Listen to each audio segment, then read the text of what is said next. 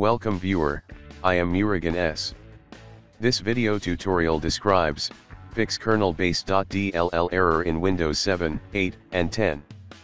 Type Device Manager in Windows search bar. Click Device Manager.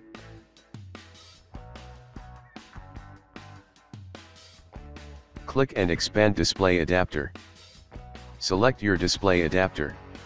Right-click, Update Driver.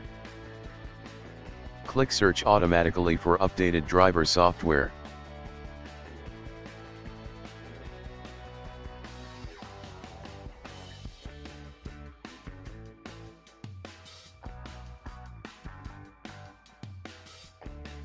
Click Close and exit Device Manager.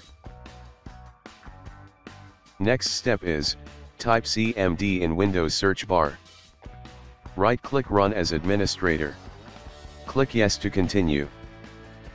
Type sfc/scan now.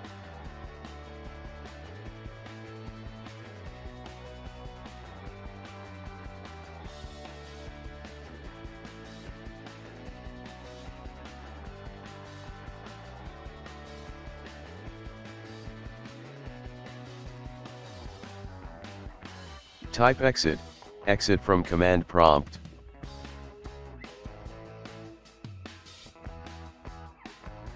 Restart your computer. I hope this video tutorial helps to you. Please like, share and don't forget to subscribe my channel. Thank you very much. See you next video.